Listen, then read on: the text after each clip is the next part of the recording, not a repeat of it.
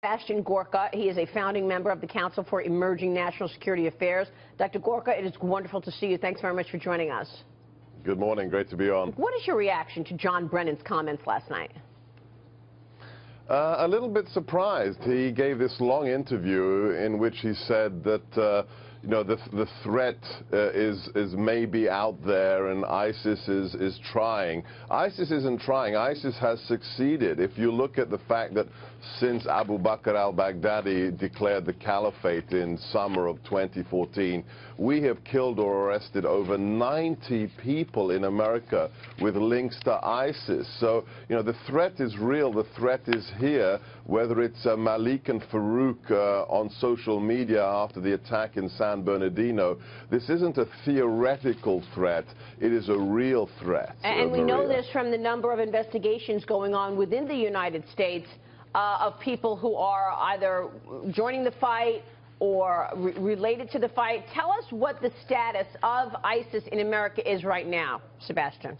Okay, so if you break down the figures, we wrote this report at threatknowledge.org. So we've had almost 100 people arrested on U.S. soil. If you break that down, half of them are people who want to go and fight jihad in the Middle East, go and fight for ISIS in Syria or Iraq.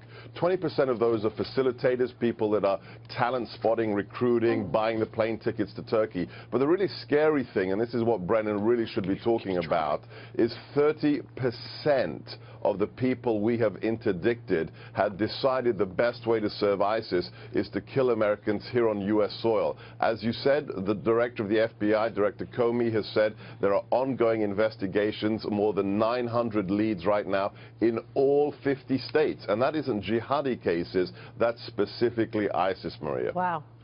Sebastian, is the government doing enough in terms of counter-propaganda, if you will? Yeah. The FBI, I don't know if you saw it, the FBI came out with this GOAT video game for basically aimed at children to try and not prevent them from being radicalized. And if you look at it, it's quite frankly laughable. And it kind of goes to the fact of what our government isn't doing.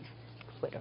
When it comes to the propaganda war, we are still in the kindergarten, we're in the pre-K, and ISIS is in grad school. They're eating our lunch every day in the propaganda domain, whether it's with their magazine, Dabik, the ISIS English language internet magazine, whether it's their presence on social media, their use of encrypted means of communication.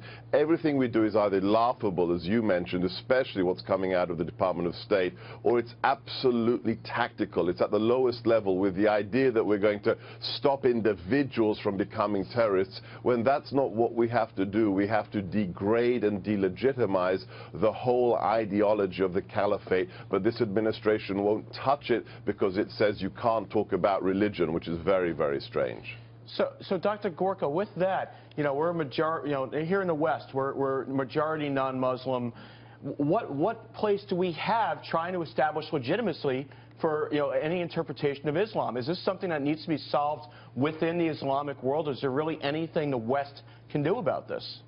Great question. We have to be part of this the same way we were during the Cold War. We have to help those in the region fight this fight. There are some very brave Muslim reformers on the internet. There are people like General Sisi, King Abdullah II of Jordan. We have to help them in the same way that we helped people in Europe. Remember, the CIA owned publishing houses in Europe, whole publishing houses, to push back on communist ideology during the Cold War. Today, we are just not present. We are absent in the war, and we're not helping our allies, the good guy Sunnis, like the Jordanians, like the Egyptians, fight this fight and win it for us. Any thoughts on the debate in terms of who had a plan to do just that, Dr. Gorka? When it comes to that, I'm not really seeing it. I've been impressed on national security issues in general. In the past with Carly, she's been very good. Now we have Senator Cruz, Senator Rubio being very vociferous, very, very strong. I don't see the details with Mr. Trump. So this will be a national security election as far as I'm concerned. So I want to see more details exactly on this issue of ideology. All right. And you think that an ISIS attack is imminent? We published a report a week before San Bernardino, after Paris, saying the type of attack we saw in Paris is not a question of if in America, it's a question of when, and our assessment has not changed, Maria. Wow. Dr. Gorka, good to have you on the program. Thanks so much.